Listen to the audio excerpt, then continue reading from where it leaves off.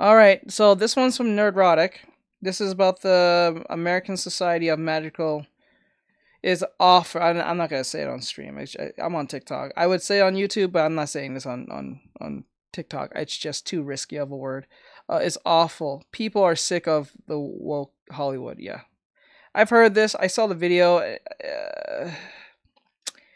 It's woke, but based on how the trailer went, Magi Carp Under the Sea. I didn't understand. Like, you know what's funny? It's funny when I saw the trailer, I didn't really get what was this, and I was like, oh wait, I get it now. It's that one magical, or I don't want to say the word magical, but the one friend that happens to be African American, like, just gives good advice. That's what that is. I was like, oh, but they just made them magicals. That what threw me off about it. What's the most dangerous animal on the planet? Sure. This is my daughter, Aya. She said to me, why we have to move. Okay. White people. Oh, shit. How? Here we go again. A friend of mine, a white friend of mine, is having big feelings about something this movie racist is that going they to did. fail so hard, then they are going to call people names LOL. Yes, it's going to. Yes, the movie's gonna suck. Yes, it's gonna suck ass. Yes, it's going to suck. I don't think this is going to end well. This is not going to end well. It may have actually some funny jokes in it, but most likely so people are not going to support this by just the name alone. And I know that's kind of like, don't judge a book by its cover, but when living in the time we live in right now and how hyper overly progressive we live in, it's just problematic for me. It just, like, they couldn't think of a different name. Nothing. I have to and something tells me, I don't even think, like, I'm not gonna get into that. Somehow alleviate their guilt rather than focus on the ways that I'm hurt. Put everything out of your mind and focus on his pale. Wait, go back. I What's want to hear this. the most dangerous animal on the planet? Oops. Sharks. White people. Oh, shit.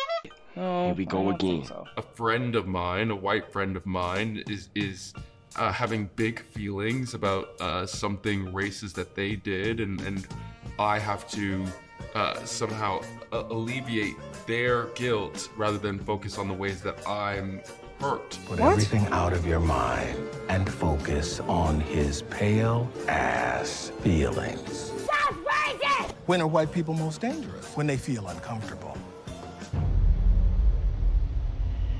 Oh my God. Oh my God. His parents. Look at his parents. Look at his parents. It's always the mixed race that always says things like this. Why? He needs to go back to the daycare center. Yes, it's always the mixed race ones that always say this. Why is this? Why? Oh my God. You can be half Asian, half something. We are only as mighty as we are united. You see, Aaron, our powers are collective. No offense, but it sounds like commie gobbledygook. Is an old trope. As long as there have been white people writing, there has been this trope. Look at his parents. You see what I'm saying? I think that you look like Chuck E. So Cheese, thank you for that. Rat. Chuck E. Cheese the rat. Chuck E. Cheese the rat. And ask the hotel to have the rat removed. I'll get it. Artextric.com. Greetings, you over 995,000 Awakening Wonders and the 40% who haven't subscribed yet. As you know, Hollywood is looking at some harder times after coming off a year of hard times. Multiple flops, sinking stocks, and subscriber counts on their streaming services. DEI backlash, proxy wars, scandals, and last-minute firings, all while coming down from their 4-year divisive bender, where the vast majority of them are sequels and prequels that most people didn't even ask for. And after watching the Oscars, it's pretty clear that the edict has come down from on high. Face with tears of joy, face with tears of joy, face with tears of joy. And if it wasn't for the insecure Jimmy Kimmel walking right into the orange man's trap, they almost pulled it off. Has there ever been a worse host than Jimmy Kimmel at the Oscars? His opening was that of a less than average person trying too hard to be something which he is not and never can be. Get rid of Kimmel and perhaps replace him with another washed up but cheap ABC talent, George Slopanopoulos. Has Hollywood learned their lesson? Did they get the message about the message? Are they going to circle the wagons? No, Lay no, low, they're not play going to do it. Safe. and dial down the whole pissing off No. half the country thing, well, as best as possible? Or would they release, say, a potentially deeply divisive movie that would piss off the 5s and 10s of people who would bother to watch it? One could say that I should do the same and maybe not wade into controversy since I am so close to 1 million subscribers. Well, it looks like Hollywood and I finally have something in common. We both listen to Booger. Every now and then, say what the f***.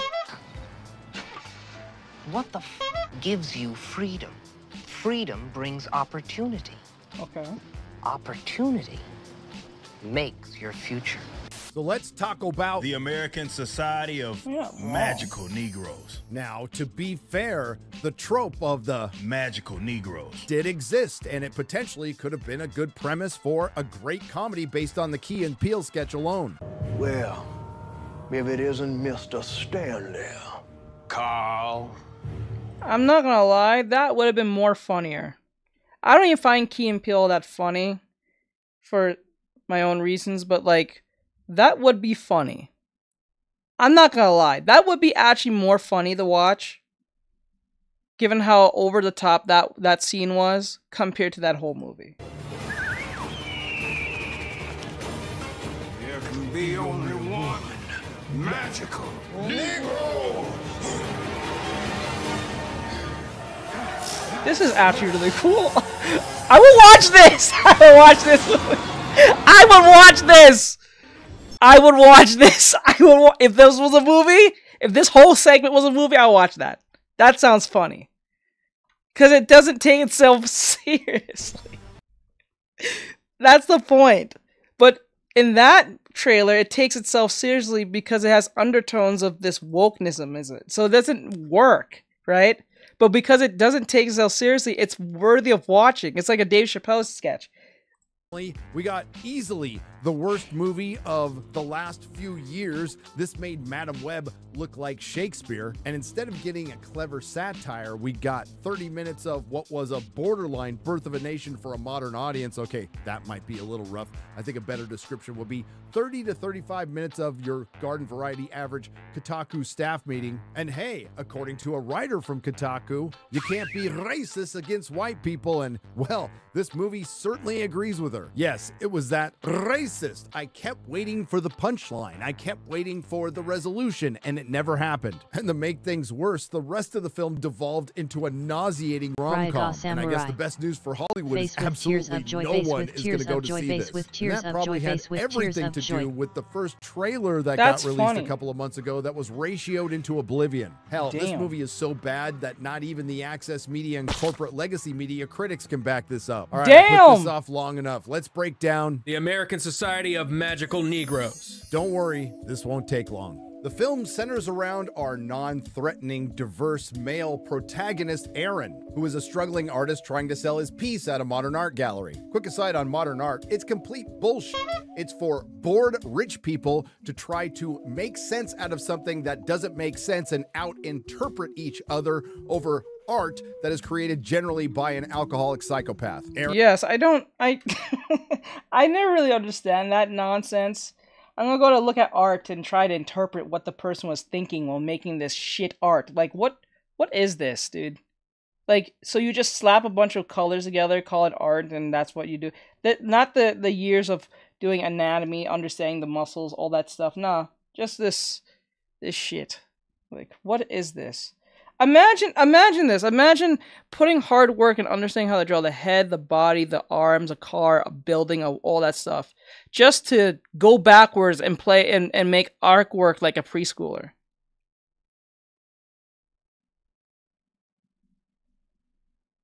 It comes like in a weird full circle. You start like a preschooler trying to make things make sense, and then when you finally have a way of doing the 8 doing the 8 fundamentals. Okay, I thought I was good at passive insults and he just nuked me out of the water with that LOL. Just like imagine that. Just like you start as a preschooler in the sense of starting as an artist, don't know what to do. You get lessons and stuff.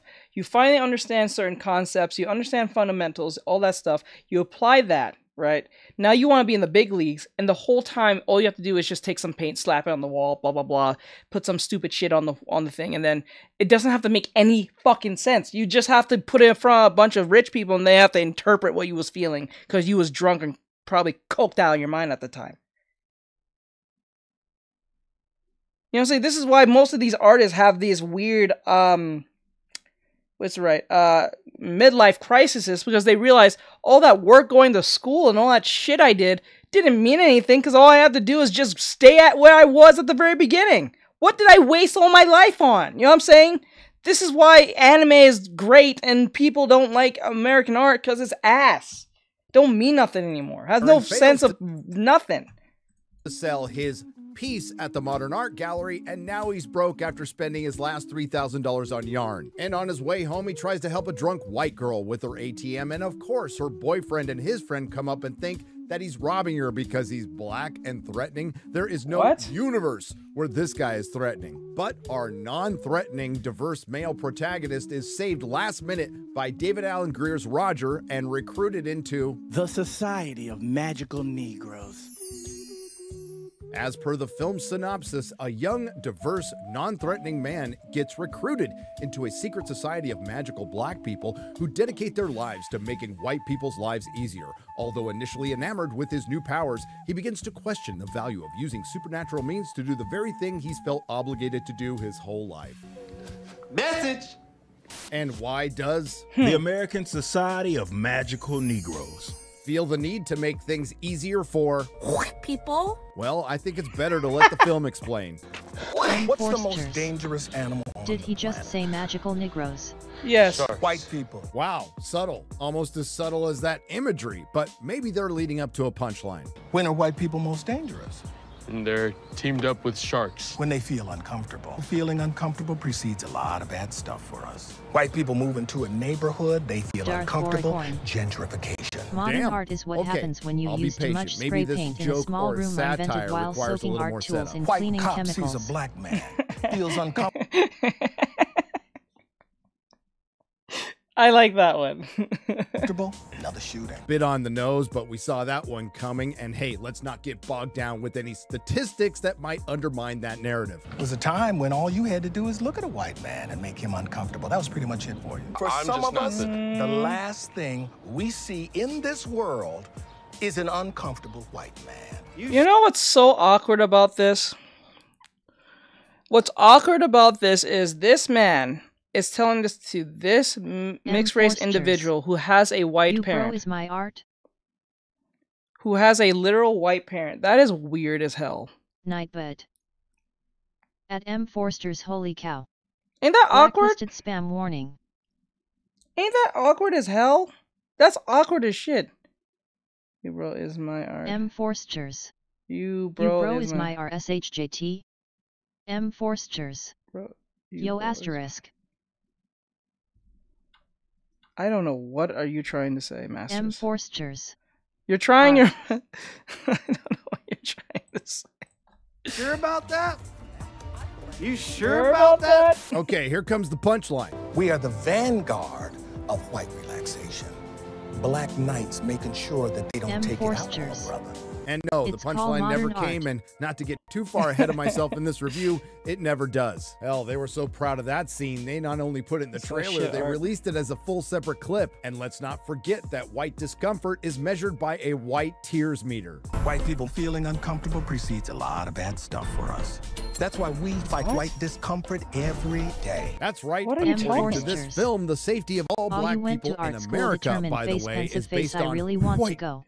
I would not recommend going to art school to most. Not because if you can afford it, go ahead. But if you are struggling in life, or I would practice art under. Forsters. I'm still experienced and skilled. I'm a sketch artist. Here's a more effective and cheaper way that you can get your art thing going. Take art courses. Online art courses that you can go on Gumroad for like $15 to $20. You're gonna probably benefit from those than paying a whole tuition and then realizing that was a waste of your fucking money. Says I'm trying to draw a body and am failing so bad. It's okay. I'll give you a freebie. What is you can send me, I'll give you a freebie. You can send me the reference that you're using so I can show you what you're going wrong. Darth Goricorn. I have never hoped that the happening would happen to a group of particular people in my life as much as I have watching this. I know, right? I know, right? Comfort. That's strange because I seem to recall Jar Jar Abrams' organization Bad Reboot proclaiming enough white comfort during the Summer of Love. No, I'm not going to let that go. And why does David Alan Grier recruit the non-threatening, diverse male protagonist? I know you can feel their discomfort, Aaron. Because he's a safe one to use. They're not going to use a true, real black person. Watching you walk through a room full of white people was the most painful thing I've ever seen. Excuse me. I mean, aside from being a non-threatening, diverse male protagonist, is that he's over-accommodating to white people because he's constantly in fear for his life, according to the film, which makes him a perfect recruit for the American Society of Magical Negroes, which, as the film stated multiple times within the first 20 minutes, is a collective of magical black people who are assigned to specific white people. What's behind these assignments? How does it keep all black people in America safe? No idea. But we do find out a little bit about the origins of this society. It comes from a group of slaves who developed this collective magic to make white people feel more calm. Now, I think a better use for it would have been to escape. Anywho, Dave. Let me see. Can you see my?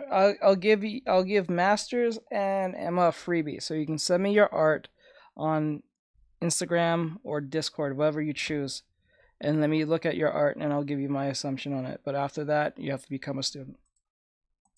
David Alan Grier assigns our slightly effeminate, non-threatening, diverse male protagonist to the mediocre white guy tech bro Jason. Exactly how is the mediocre white guy tech bro Jason's comfort an existential threat to black people in America? Don't know. He only exists to be a slight plot complication and a caricature, but to be fair, that's what everyone is in this film. It's indiscriminate. While at the same time, he would fit the role perfectly because he actually looks like the typical person who would probably be in this position or where a case may be.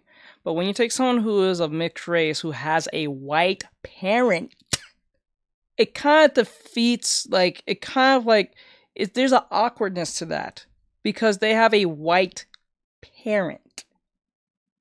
Now, I can't tell that white parents in their life, but like 9 times out of 10, they're usually out there in their mixed kid's life. That's the part I don't understand. Why don't they take an actual black person with both black mom and dad? Not a white mom or a white dad with a black mom and a black dad. I don't understand this. This is weird.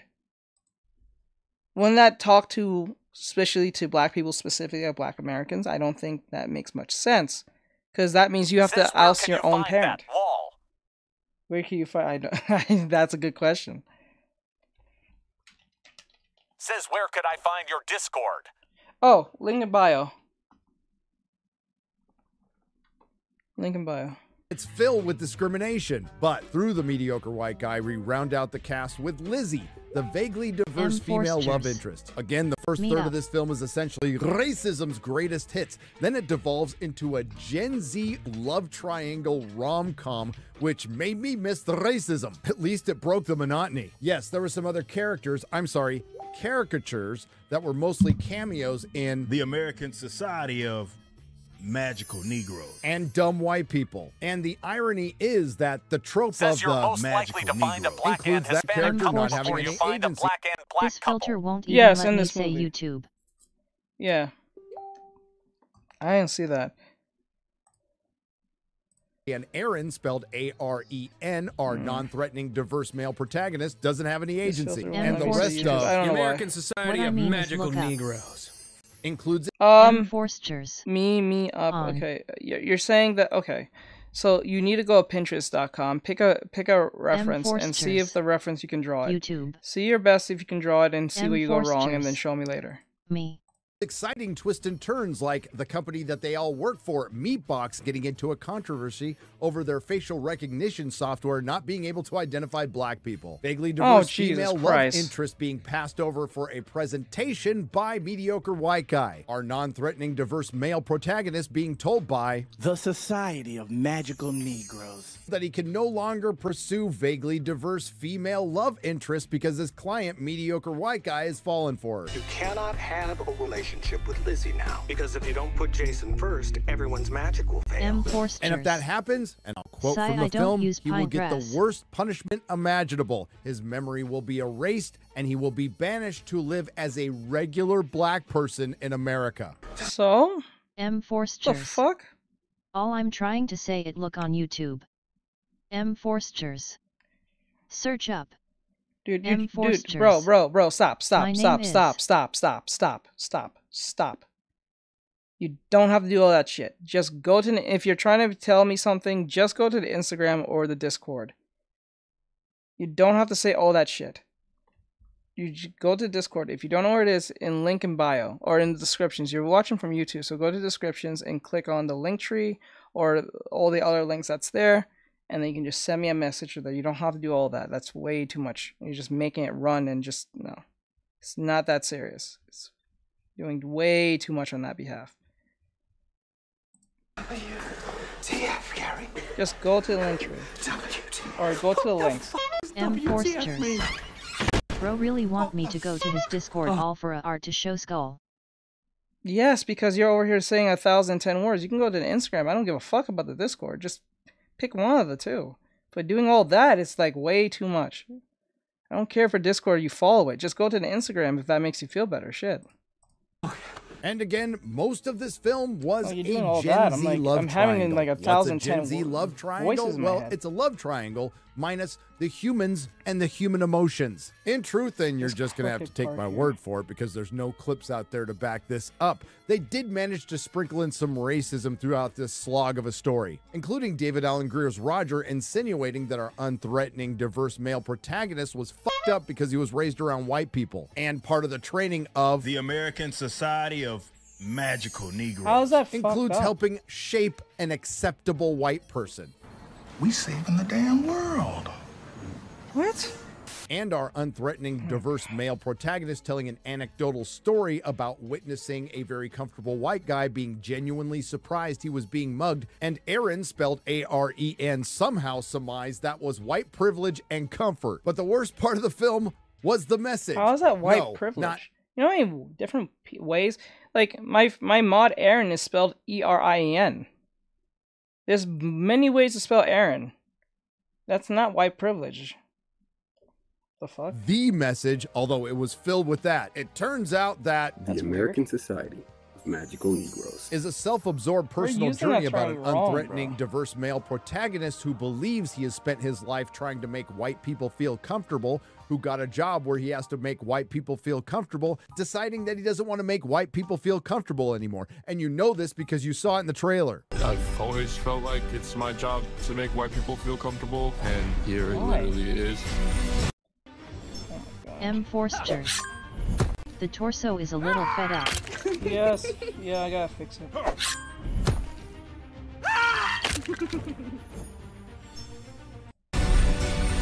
But maybe it shouldn't be. And it all ends with the mediocre white guy's presentation and the unthreatening, diverse male protagonist being upset that he was only asked on stage because he was black.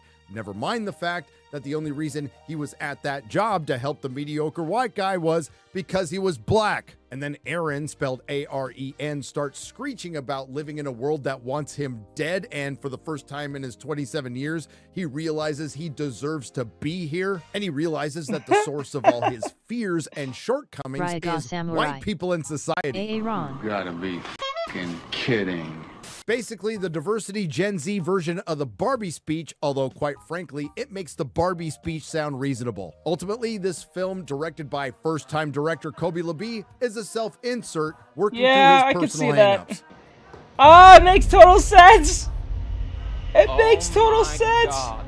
All through a very boring and racist rom-com. Again, a movie so bad, not wish I even could go the back in time corporate and pick the legacy people's media parents who critics wrote the can back script this up, repeatedly including in a method to stop them from having kids that made this. He's right there. He's right there. He's right there. He's right there.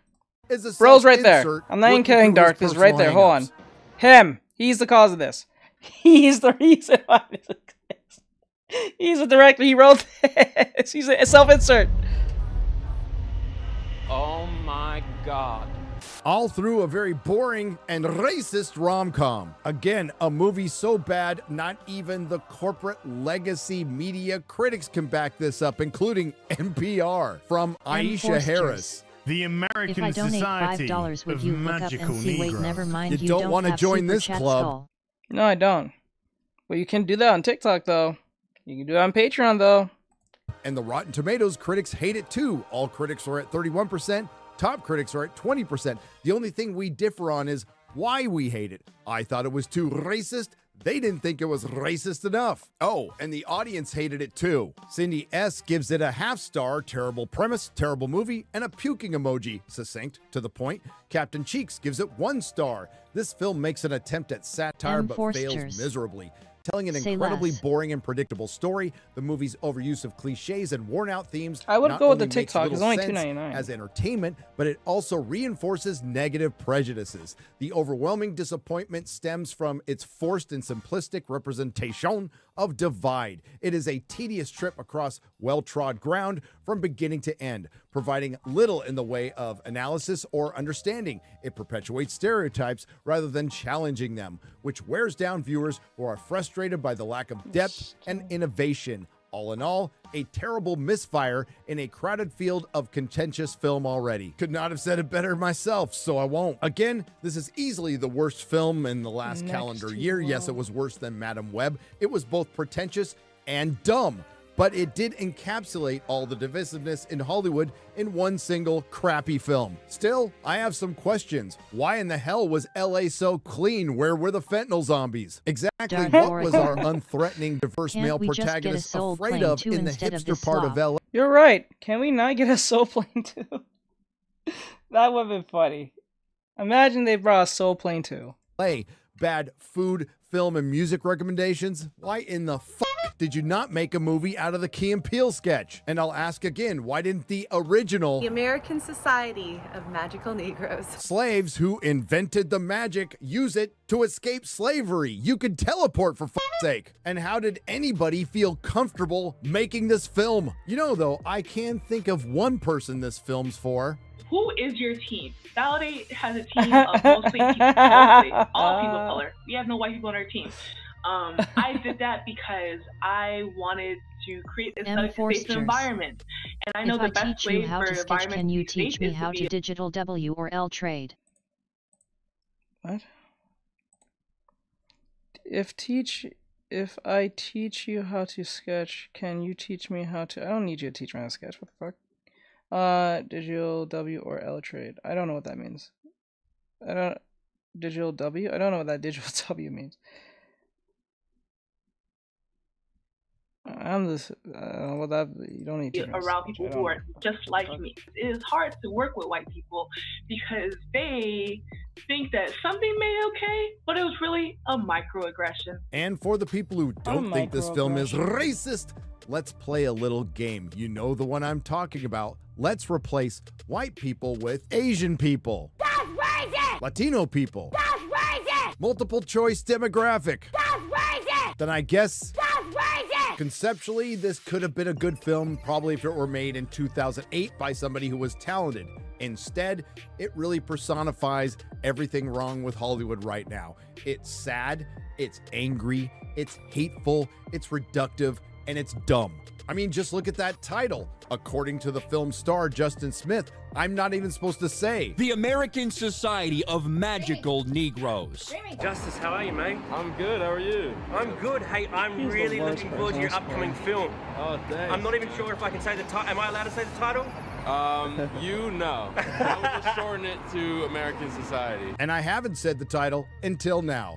The American Society of Magical Negroes is complete garbage. Don't waste your time. Artextric.com. If you like what you heard, please like, share, and subscribe. If you didn't like what you heard, I thank you for listening this long. I will see you in the next video. Were you saying that? Emma, did you find the thing that you needed? Did you find the link, whether it be Instagram or YouTube or Instagram or Discord, whatever? Did you find it, or did you having a hard time finding it? All right, so that was North. Okay, good. If you sent it to me, please let me know. Bro, I'm better than you in sketch art. All right, so what is the point? Are you here to learn, or are you what? Did you here to brag? Which one is it? M. Forsters. Just don't look me up. Okay. Anyway, so point is that this was North Erotic and the whole American magical of awful X, Y, and Z. So with that said, you guys can like this, follow him, and all that great stuff. I'd like to see what you guys say. Like, share, or comment. I would like to see the comments if anyone puts a comment on this. But anyway, so like, share, follow, comment. I'll see you guys in the next one. Says I normally We're going don't next use one. a reference PC to me. It feels